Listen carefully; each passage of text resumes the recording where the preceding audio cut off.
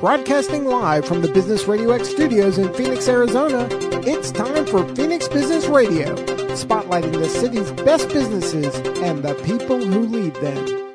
Welcome, everyone, to Project Management Office Hours, the #1 live project management radio show in the U.S., broadcasting to you from the Phoenix Business Radio X studio today in Tempe, Arizona. I'm your host, Joe Pusz, PMO Joe. And for the next hour, we'll be talking project management with our special guests. I also want to thank our sponsors, the PMO Squad. PMO Squad is home of the purpose-driven PMO. Most organizations start with the what and how of project management, but with the purpose-driven PMO, the PMO Squad focuses on the why. The purpose-driven PMO empowers people to deliver results. Visit thepmosquad.com to learn more about their purpose-driven PMO. Also, pleased to say next month we'll be adding a new sponsor to the show, PM Master Prep.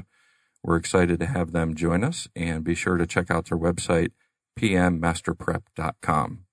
Also, very excited about the Southwestern Ontario PMI Chapter 2019 Symposium coming up next Thursday, the 25th. This will be the 16th year for their symposium. Their theme this year is The Future is Now, connecting leaders to the ever-evolving project management. And happy to say I'll be one of the keynote speakers, along with Roger Haskett and Devinder Kumar. I think it's going to be an awesome event, of course. I'm really excited. And also I'll get some in-person time with former guest Hussein Banakawala. So visit PMISWOCsymposium.com, PMISWOCsymposium.com to see the great lineup to register, and we hope to see you there. It's going to be really exciting. And for today, we are really excited. We've got two great guests with us. We have got Todd Williams from eCameron and Dustin Thompson from Keap, formerly Infusionsoft. And I want to welcome both of you today. Welcome, Todd and Dustin. Good morning. How are you? Great. Thanks for having us on. Todd, if you could take a moment or two, please share with our audience a little bit about yourself. So my background is fixing failed projects. I kind of got labeled that back in about 1996, back in the old days. And that's what I do, is I kind of run around and find projects that are not running right and step in and try to get them going straight again. It also allows me to see what's going on inside organizations and help them develop the right type of infrastructure inside the organization to run projects right the first time, which is a novel concept. So we don't have to have a failed project. So kind of the project whisperer. Yes. And also author of a few great books. I know I've read one of them, Filling Execution Gaps, which is a great read. So excited to talk a little bit about that today as well. Be glad to. And then Dustin Thompson, thank you so much for being with us here in studio. Dustin, if you could tell our audience a little bit about yourself as well. Sure. I am the PMO leader at Keap, formerly known as Infusionsoft. It's a widely renowned tech company here in the Valley. One thing everyone needs to know about me on the podcast, I'm a stutterer. So I'm part of the National Stuttering Association. Fun little fact about me. Couldn't say a word without stuttering till like the age of 12. And so, and of course, us stutterers, how we get over stuff is we put ourselves in public speaking situations to make us get over these kind of things. So they're kind of fun. So if you ever hear like, hey, the podcast is breaking up. No, that's just Dustin breaking up. It's really fun. That's quite all right. I love it. No, but yeah. So anyways, I'm the head of the PMO over there at Keap, formerly known as Infusionsoft. I want to do one little thing. We were just ranked #1 CRM by G2 Crowd, which is awesome. So go my company, Keap. Yeah, we're awesome. Congratulations. We're doing a lot of fun things over there. Thank you. Yeah. So, yeah, I'm over there. My background is I'm a PMO leader, project leader for a while now, really focusing on what you say at the beginning of every single show, the purpose-driven PMO, right? Why we do what we do, not just the what. So many people focus on the what. I'm a big proponent on why we do things. And, just making sure that our PMO aligns to the values of the company and their needs. Instead of like us coming in with our own agenda, we don't play for the back of the jersey, we play for the front of the jersey, right? Yeah. So that's really important to us. Where we're at least all of my people that work for me, that's important to them, Sure. right? They're going to say that. They're all nodding their heads if they're listening. So They better be listening. Yeah. Well, thanks, Dustin, for being here. I appreciate both of you, and I think we're going to have a great discussion. We've had the past few shows a little bit more about leadership and the soft skills within project management. And today, I think we're really going to dig in deep on PMOs, which, of course, is my passion, too. So I love the topics for today. Todd, we'll kind of jump in with you in talking a little bit about the book, Filling Execution Gaps. You had mentioned in there, right, about PMO and not really being understood. Kind of, what's the backstory on that? What's your thoughts around that? So the book out there has 2 chapters on governance, and I'm not extremely polite about the PMO and where it's at. And I get a lot of people ask me, well, geez, Todd, it really sounds in those chapters if you're talking about semantics and the name of a PMO. And in a way I am, but I really am talking about the function and defining. And it gets right back to, why do we have this PMO and why does it exist? What are we trying to communicate? How do we, when somebody says we need a PMO, what does that really mean? And what are they trying to achieve, right? There's got to be some reason. There's got to be some sort of a why. The first challenge I see is that people throw around that acronym, PMO, and they never really define what it means. So you'll be in a room of 5 people. Someone says we need to do something, or we need a PMO, or PMO this or PMO that. And the 5 people in the room, there's like 8 different definitions of what the PMO or PMO really is. I mean, just look at the P. It could be anything from project to portfolio to process. And each letter could be something different. And so my biggest concern and issue is that whenever you have something where you have to have some sort of a project governance, that it's properly defined at what it really is. Back to that why. And get a good name behind it. If it's really trying to do resources, it says resource. If it's really trying to do process definition, then it has something with process in the name, and just move away from the acronym completely. I think that's probably one of the biggest issues. The second issue I have in there is too many times I see PMOs that are stepping in to fill a gap where there's lack of accountability by the executives in the organization. And really, they're trying to fill a gap with an organization instead of making the executives and middle managers accountable for what needs to go on. So those are my complaints. And Dustin, we had a little bit of a chat. I'd like to hear your thoughts on that. Yeah, it's interesting. I think defining what your PMO is there to do is extremely important. Like, it blows my mind when I hear that PMOs get started and don't start with that. Like, I wouldn't even be interviewing for a job of what a PMO was without having that conversation about it. So it's been interesting to hear other colleagues and people be like, oh yeah, we really haven't defined why we exist where we exist. And so it is crazy to hear. And I'm not a big stickler on titles and what exactly it is. I mean, like, for example, I have an ePMO where I'm at, right? But I don't like to box anyone into a very specific corner of what that was defined along, by someone or what it is. I think the most important thing is to show up and say, what does the company need from the PMO? Right? Like why do they need us? Why do they feel like they need us? Right? And then to transform a PMO into really a strong business partner, right? And say, hey, how can we help achieve the strategic goals of the business, right? I mean, that's why we're there, right? Whether that's through methodologies, tools, and standards, or running the biggest projects, or whatever it is. I mean, you got to know your purpose, and then you got to work that purpose, and you got to work the plan, and you have to almost be your own advocate and exclaim to the world, this is why we're here and this is what we do. So those are really important things. To your complaint earlier about sometimes executives use this as an excuse to, like, hey, I'm going to dump all this stuff on the PMO, right? That's interesting, and Todd and I actually had an interesting conversation about that, right? And although I do see that happen sometimes, right? At the same time, I'm not a big person about pointing blame of why things don't work, right? Because I know that we can only control ourselves, right? So you kind of have to look at a situation and say, this is what the business is saying, right? This is the business needs. And I could go out there and complain. Like, I've had leaders and peers who do this all day long. They just basically tell everyone why they're not successful, right? And I like to turn that around to a challenge. So there's actually a book out there, not problems, but challenges, because a challenge you actually stand up for. You face a challenge. You prepare to fight someone on a challenge, right? Yeah. But a problem is like a complaint word, right? And so I like to look at things as challenges to be like, hey, if the business is feeling this way, why? Let's go figure out how we can actually provide value and be there the way the business needs to be there, but also challenge them of why they want us to be there that way. So those are some thoughts that Todd and I had talks about earlier.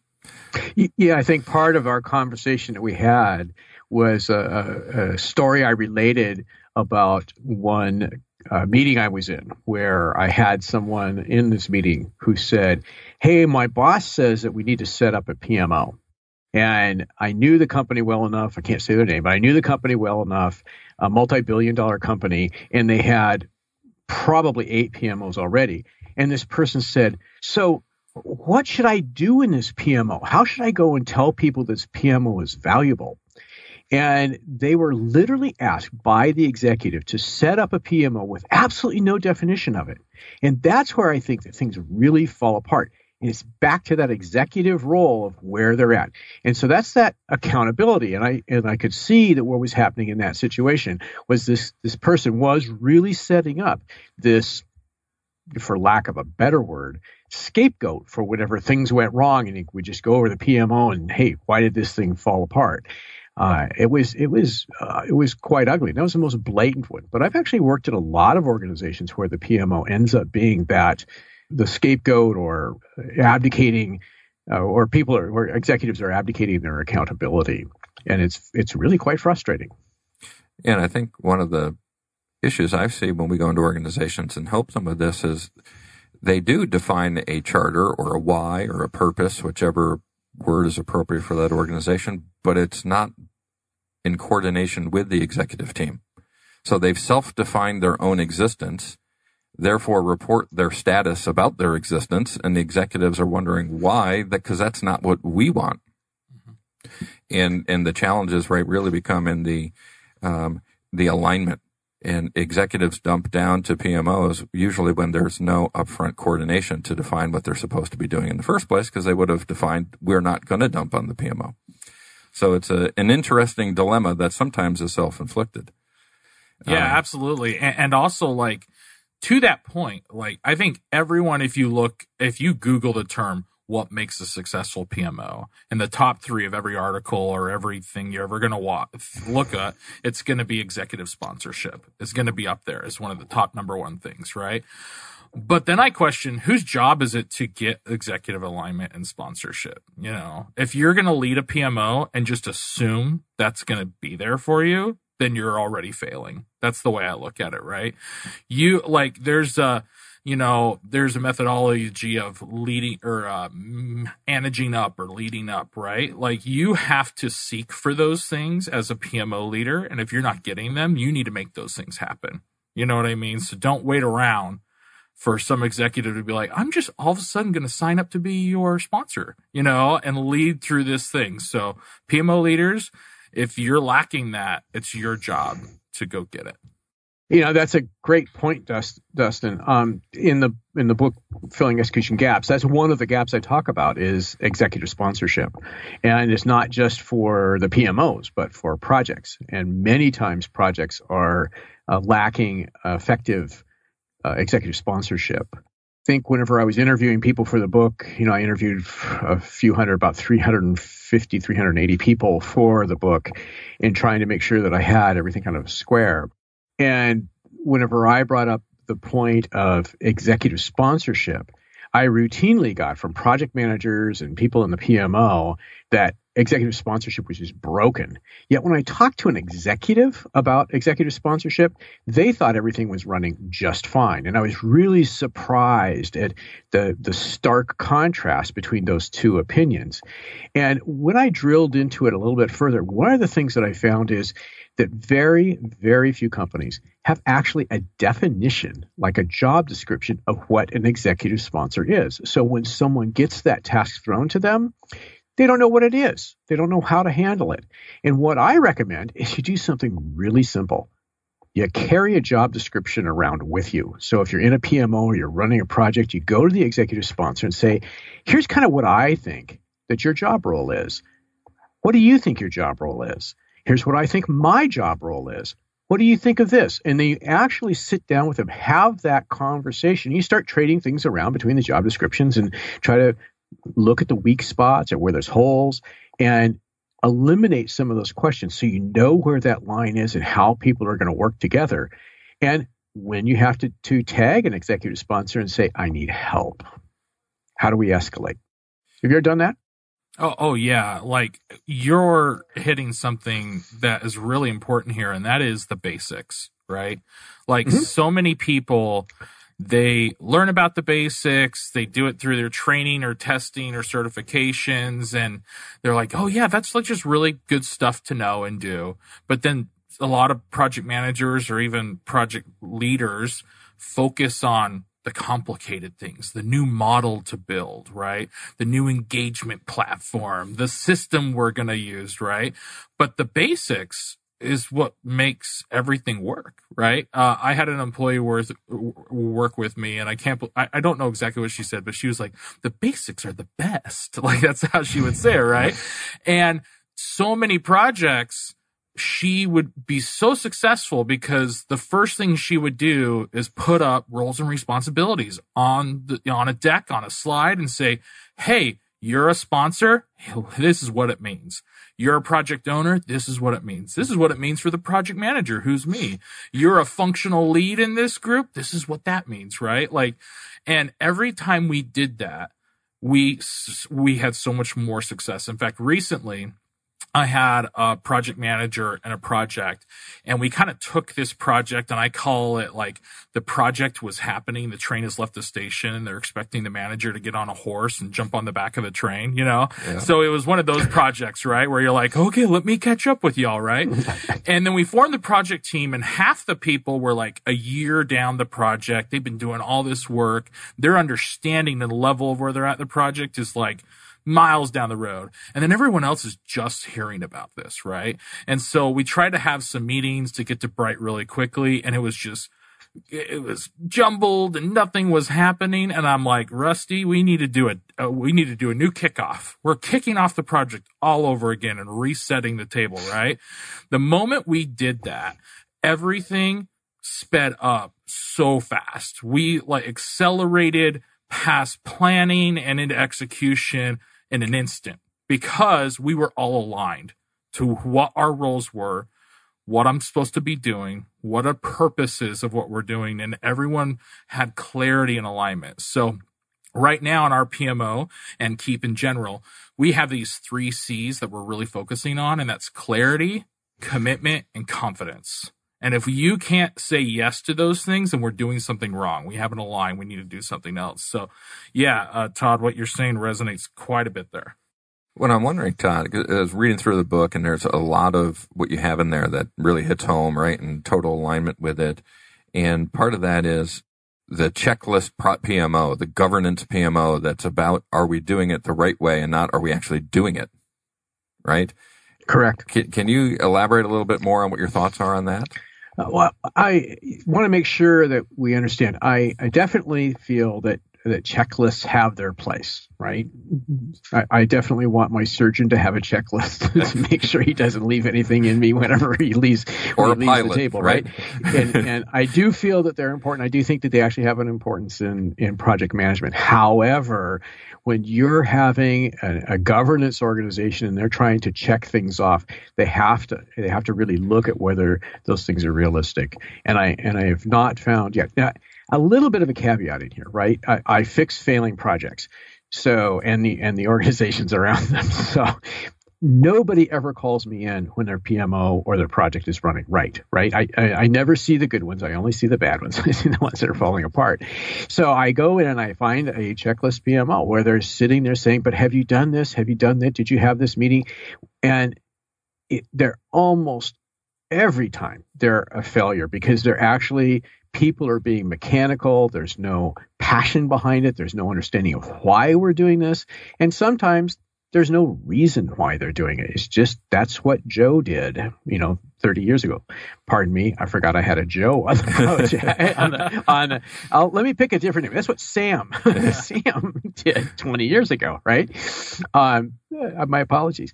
And so if you're just doing that, it just doesn't work. That old story of, Grandma used to cut off the last 2 inches of the ham because it just wouldn't fit in the pan. You just get a different pan, right? You got to get away from those things that just get passed down. And that's a huge problem. I interviewed a company, again, I can't say the name, but they had this corporate PMO that was literally looking at every one of their divisions. Again, multi-billion-dollar company.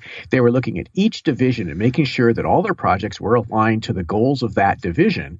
And I had to ask the person, well, isn't that the role of the CEO or the president of that division? Shouldn't that person be doing it? And it took quite a while before that person had to actually see this problem that they were stepping in to do this other person's work and going through this checklist that really wasn't adding any value at all. In fact, it was probably actually detrimental to how those different divisions ended up executing their projects and keeping them on track. What they also found, I think, when I talked to people inside those divisions, is that the people in the projects knew that this checklist was coming up, so they'd manufacture something in the project so that the PMO would check off the box and not be able to see what was actually going on inside the project, which was important. That was a huge, we do what we are measured to do. Yeah, I had some good experiences within the sales functions of organizations where I was a relationship manager, right? Working PMO plus sales side. And I never had an instance in any of the sales meetings I attended where somebody said, you should have held back on that sale until you had that checklist item done. We always go get the sale.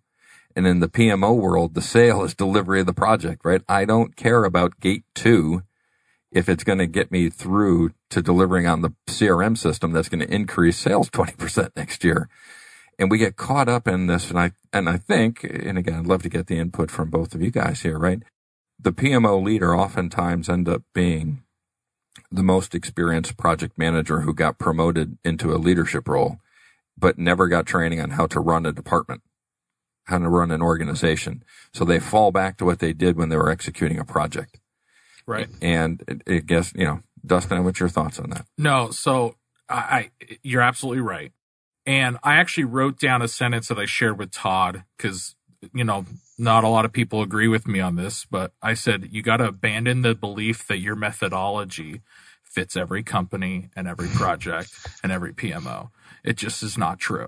Yeah. So if you're like, oh, the PMBOK guide is perfect and I can implement the checklist every single time and every single activity that's within a stage gate or phase gate is so important to do, that's just not true, right?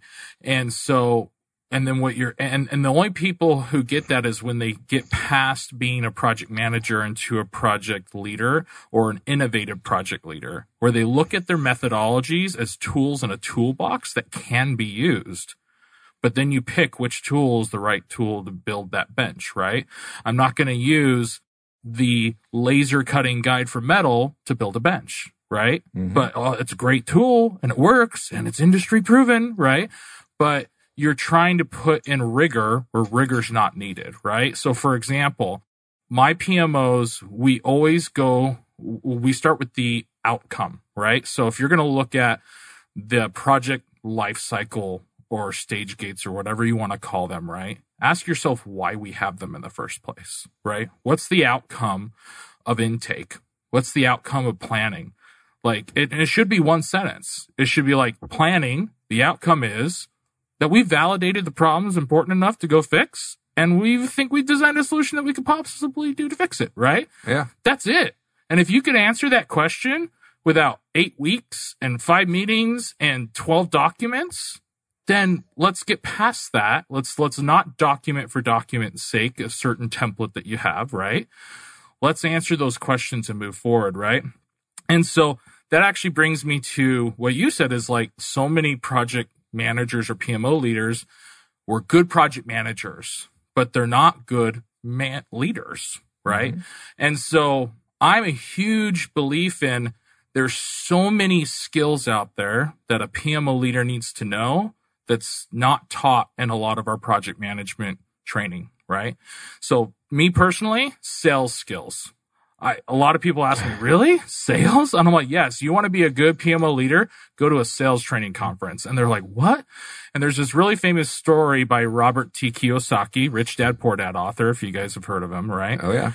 Where an author attended his conference and it was so great. She came up to him afterwards and she's like, I'm writing the next great American novel. If you can give me any advice, what would it be?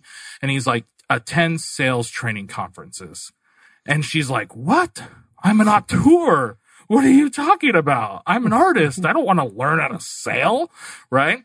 And then he's like, well, when you look at the cover of my book and there's this little seal that says New York Times best-selling author, what's the key word there, right? Yeah. It's selling, right?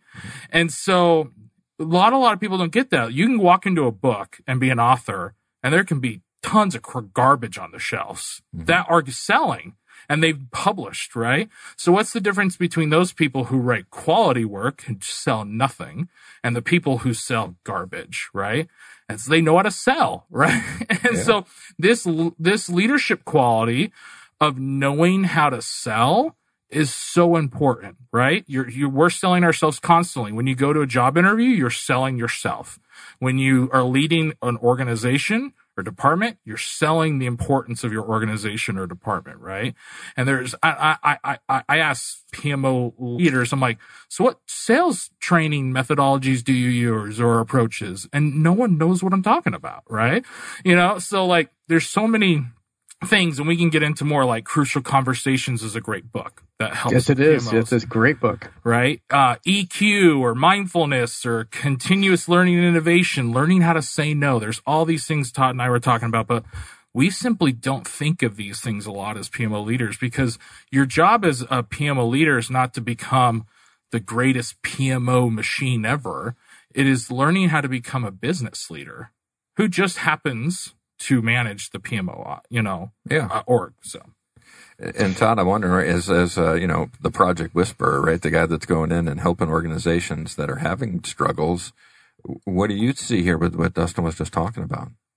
Well, Hunter, this is, the unfortunate part where Dustin and I totally agree with one another.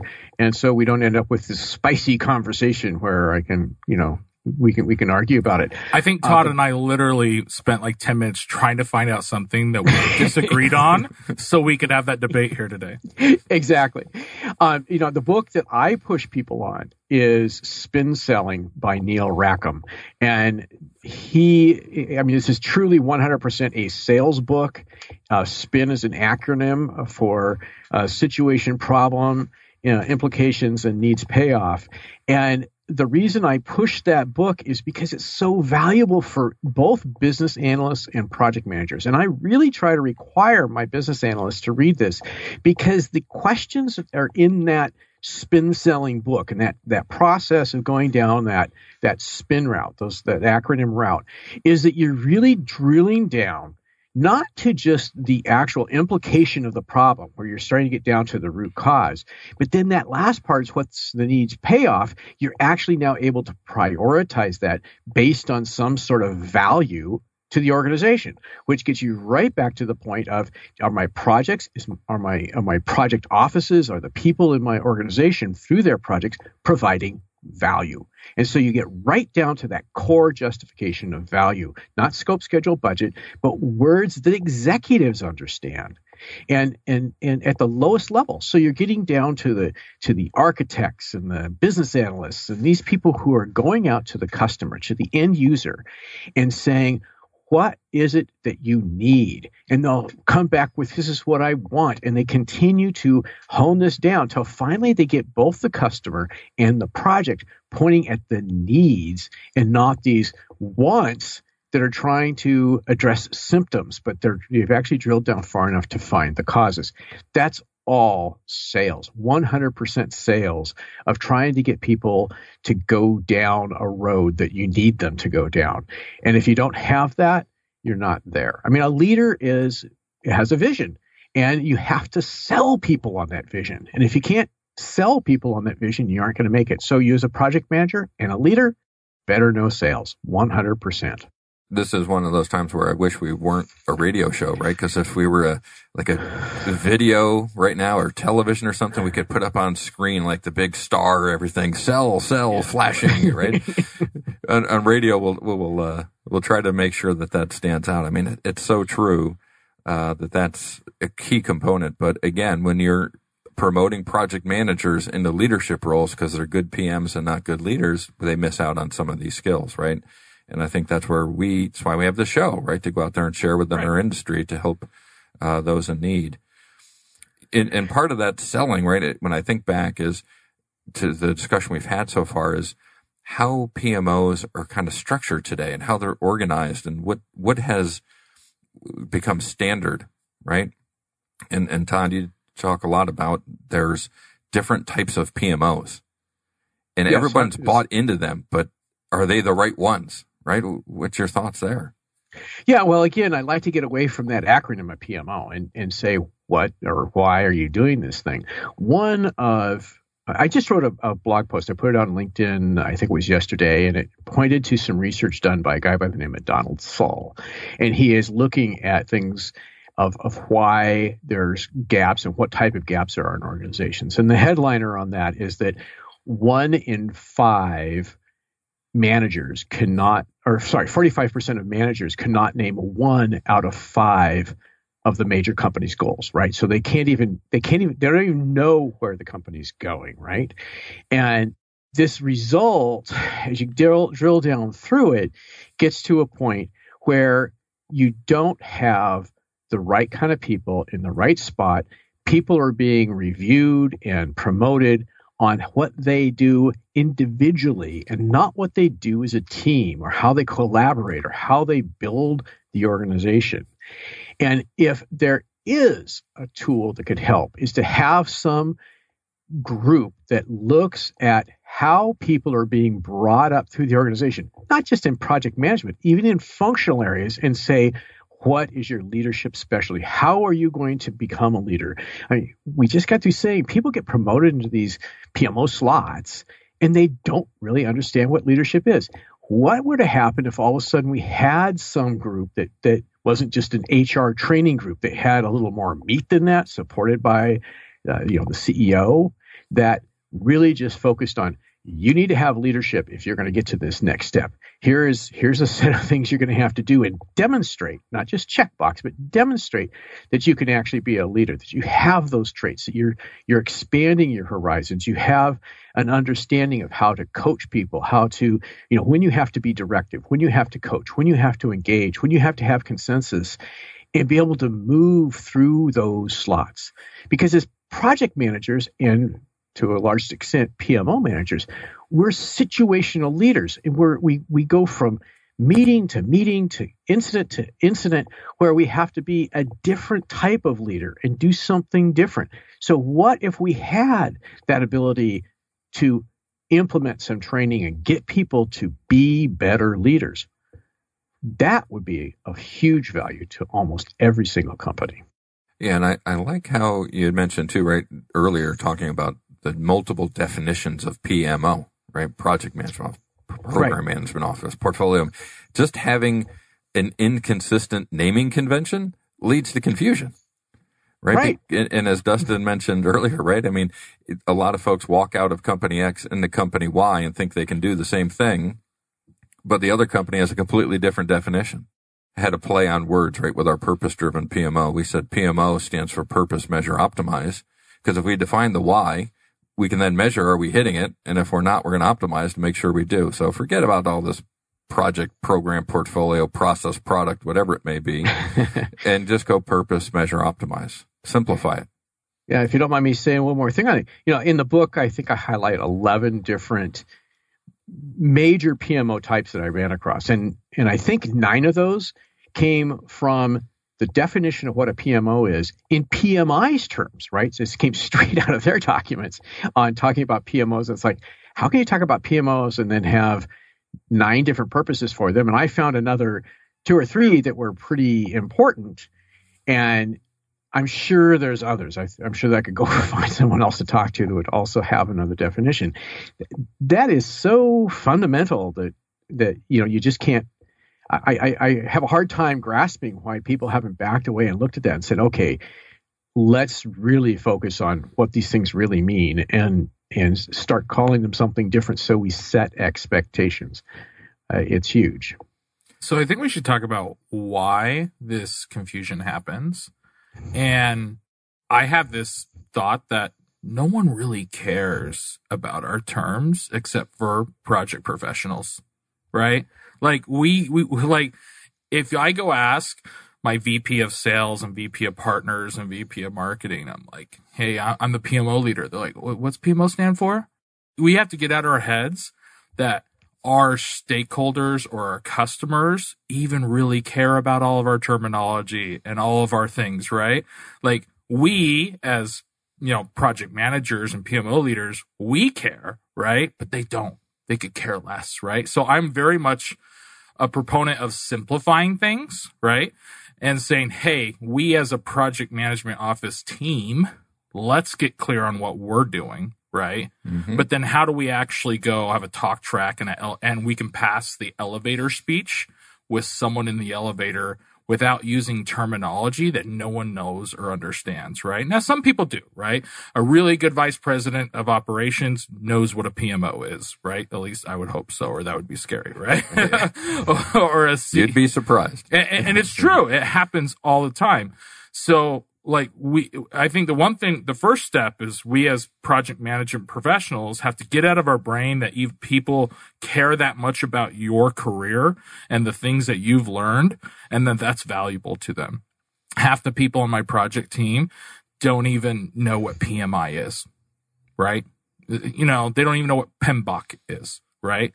And when I say a raid log, over their head. Doesn't mean anything to them, right? So when you come from that perspective of building a team, training the team, how we're going to manage, you have to put it down to a level that's common language, right? So define your PMO, get that there, but then, exclaim it to the company and your leaders in a way that resonates with them, right? That's just so important when trying to define your why. So, Dustin, this makes me think of a little anecdotal thing I do. I do a lot of mentoring for people, and a significant amount at the college level. So as people are going through college, getting their degrees and moving on, and I've got 2 local schools here, Washington State University, Vancouver, and the University of Portland, where I have a number of students. And they're always coming up to me and they're saying, oh, man, I got to make a decision on what I'm going to do for the rest of my life. And I spent a little bit of time saying, hey, that's going to change. Don't worry about it.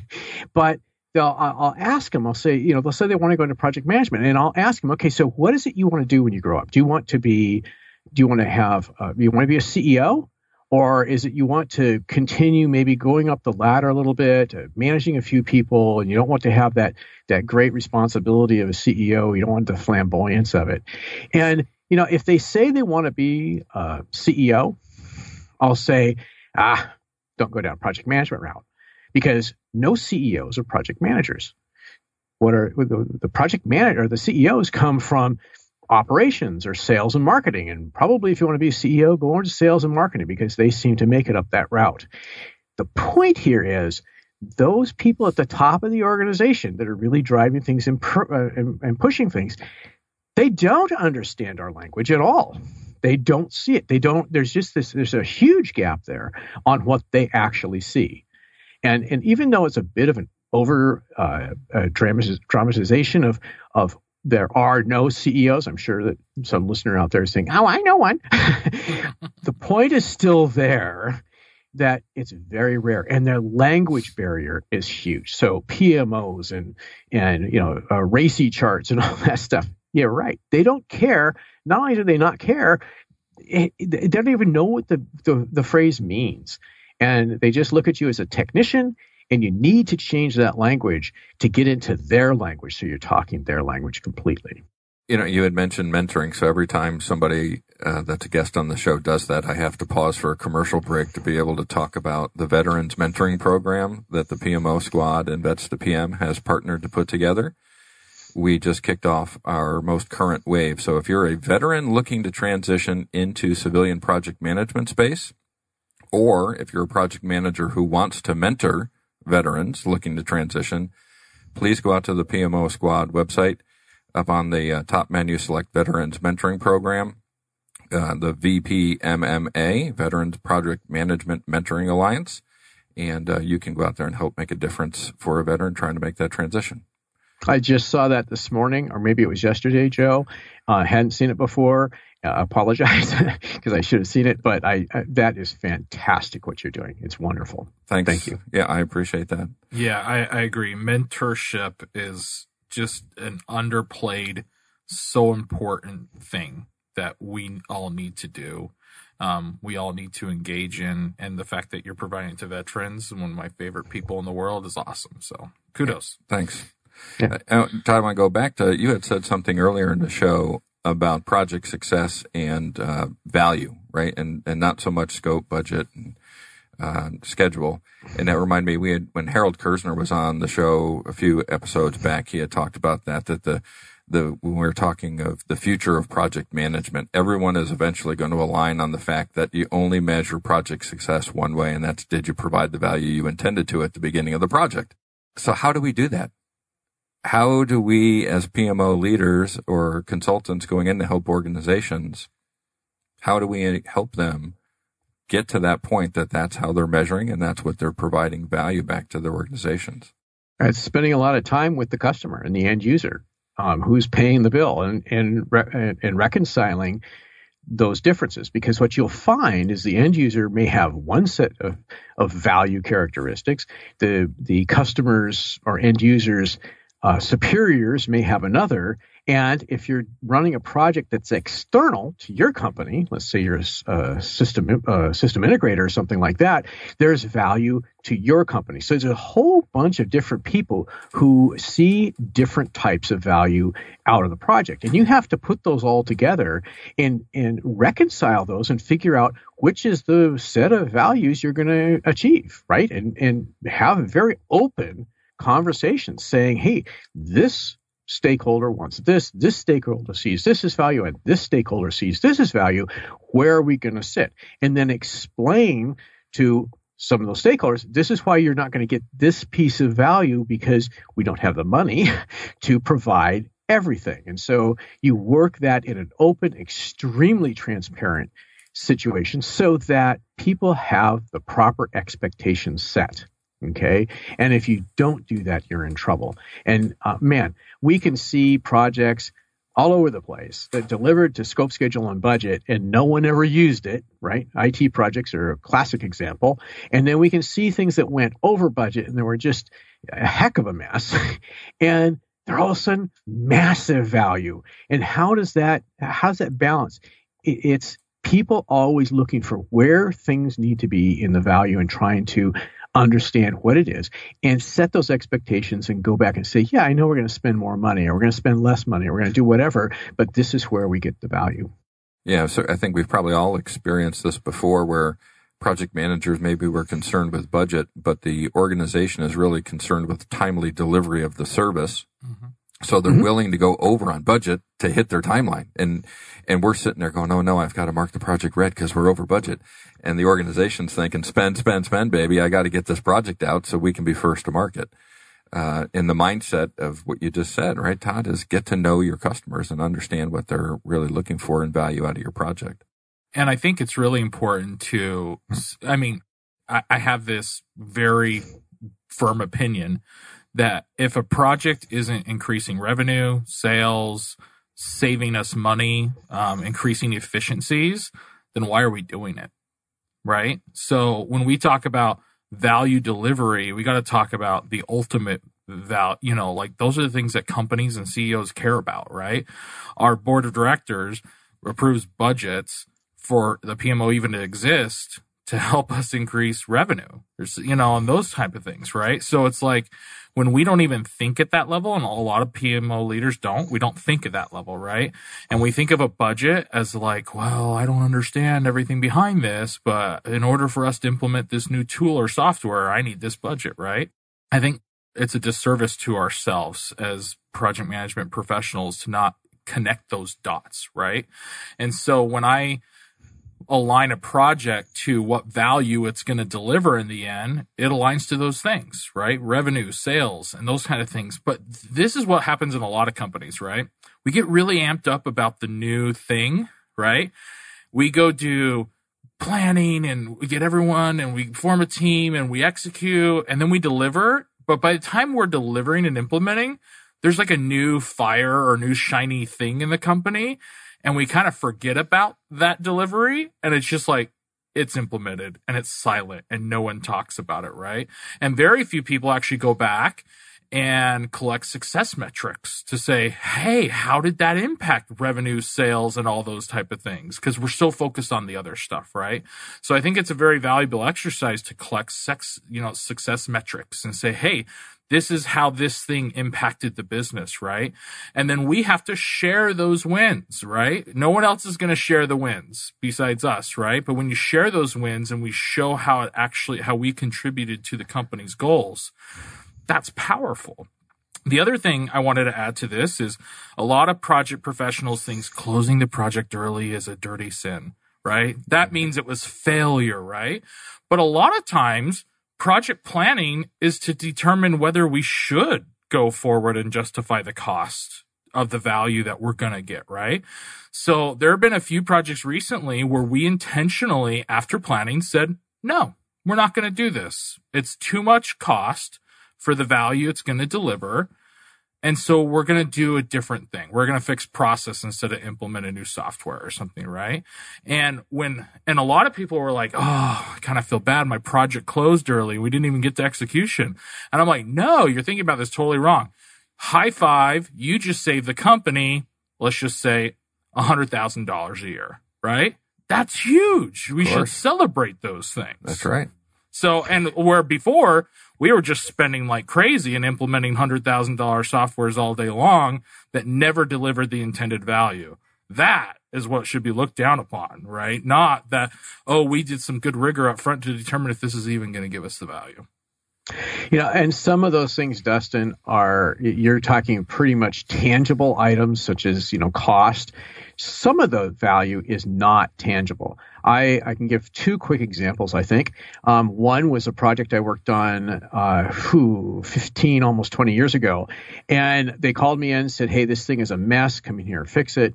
And I ran all the numbers. I did everything I was supposed to do, come up with a success matrix. And the numbers all pointed to canceling the project. This was a system integrator who was working for a company outside the country and to overseas. And I said, look, if you guys cancel this project now, you're going to end up losing about $1 million. If we continue to run this project, you're going to lose somewhere between $3 and $4 million. So the numbers, and that's like a 30% of the overall project budget. Okay, so it wasn't like this is a $60 million project. This was down around an $8-10 million project. And so I said, you're going to end up losing a significant amount of money.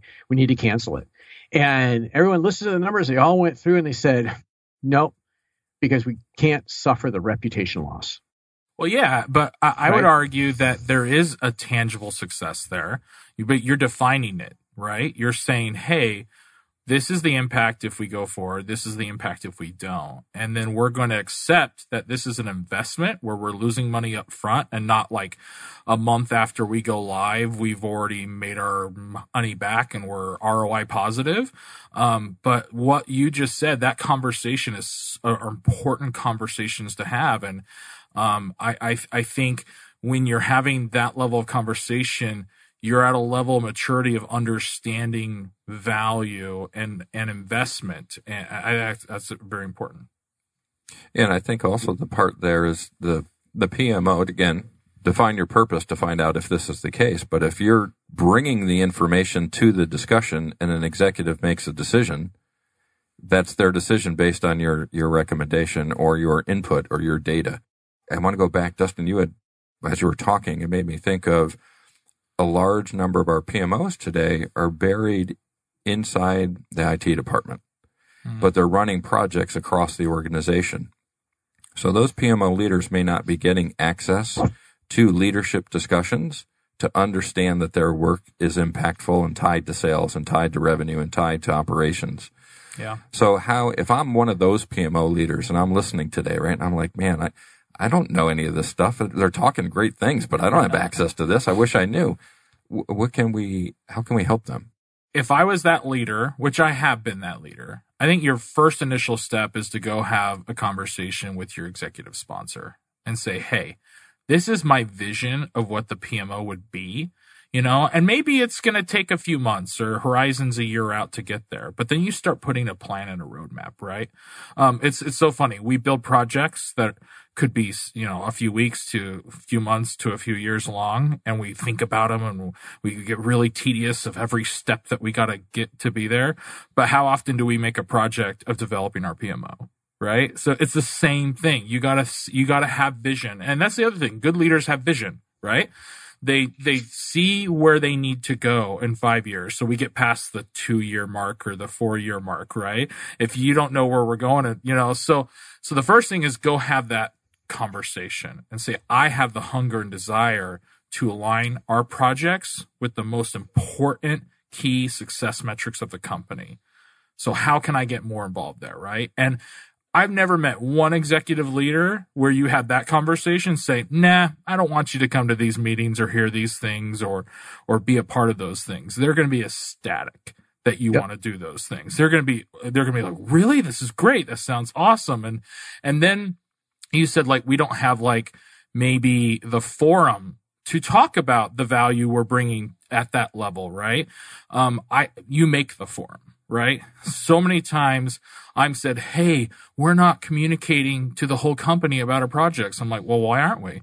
Send the email, right? Get on the newsletter, right? Ask to be part of the next company meeting to present the new thing, right? Like I think so many times we think it's a complicated task, but really it's just asking, right? Getting with those mentors and leaders to support you and say, I want to do this. Can we do that? And you'd be surprised. Asking, 99% of the time, they're going to say, yeah, let's figure out a way to do that. And to be successful at that, Dustin, do it in their language, not get rid of that project management talk, right? Back to the point we made earlier, because once you do that, then you start getting buy-in. If you do it in PM talk, they're going to zero out on you. Get the 1,000-yard stare real fast. Right. And I'm going to admit, when I started doing some of these things, it's scary. It takes some courage, right? And I'm going to even admit, that there was a time when I looked at executive leaders as these like great, powerful masterminds of things. But, everyone puts their pants on one leg at a time, right? They're all people, right? They're all trying to do their best. And they're all doing it based on their knowledge set and their continuous learning, right? So you'd be surprised, like, how often I just had to say, Dustin, get over yourself and schedule a meeting with your CEO. You know what I mean? And then the moment I did it, I was like, wow, that was painless and this was great. And even if the conversation went completely the wrong way that I didn't think I wanted to, I all of a sudden got alignment with an executive leader, right? So a lot of times we have to get over our own perceptions of this hierarchy and chain and who I can talk to or can't talk to. I think a lot of us is just us stopping ourselves. Yes, that's a huge problem. And in many things we do, not just there, but in many places. The worst thing they can say is, no, I don't want to have a meeting. So to help us get exposure and executive alignment and access, but, Todd, I'll come back to you here with, a lot of PMOs just aren't performing well, right? And we all seen the statistics, right? 2 to 4 years of turnover within that. What's one tidbit or a couple of nuggets that you can leave for the audience of maybe where do you start to try to turn that around? How do you try to fix what's broken? The challenge is if it's already broken, it has a pretty bad name, right? It's got the reputation of this is a waste. So it is significantly harder to fix something that's broken than to build it right the first time. There's just that aura around it. And so it becomes really challenging.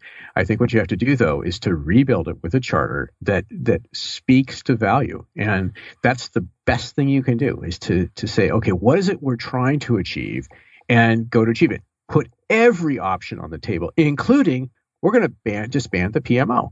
Be so open and so vulnerable that you say, okay, we'll get rid of my job and we'll throw it all away. However, we could also do something else, or we could do this. Find out, interview people, understand what they really need, what the problem really is, and start addressing that why.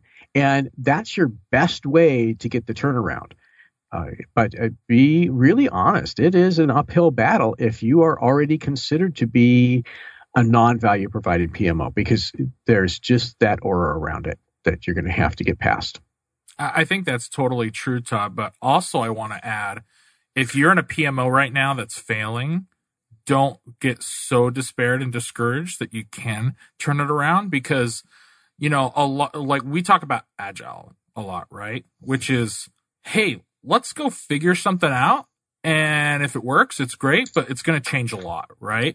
Because we're learning, right? So we're talking about, let's adapt a mindset of learning and iteration and change and testing and failing forward and failing fast. We've heard all these things, right? Mm-hmm. Well, you can adapt that to your PMO. We're failing now, but a lot of executive leaderships, if you come to them saying, we're failing, this isn't red, but I want to reinvent it and I want to do this, they're going to engage with you.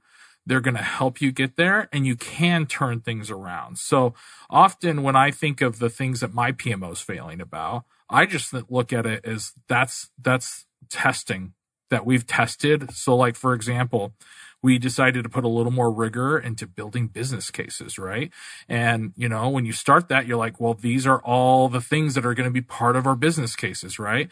And some of that stuff worked great. Some of it didn't. And you can't be afraid to try something and fail, right? Because at least your wins and successes can be reported back that we tried this and we learned something great, and now we're doing that. And that's continuous improvement. Everyone does that. Every functional area in your company is always have a continuous improvement efforts. A lot of companies are constantly testing something and learning from it. So don't think that your PMO can't be part of that culture of let's test something and fail and learn and change. And you'd be surprised how when you become vulnerable and throw up a slide on the screen to all of your steering committee that, hey, we tested this, we learned it doesn't work, and now we're pivoting to that, everyone has a ton of respect for that. Yes, they do. Yeah. The vulnerability is probably one of the most important things that you can do, and it hurts. It's a challenge to do that.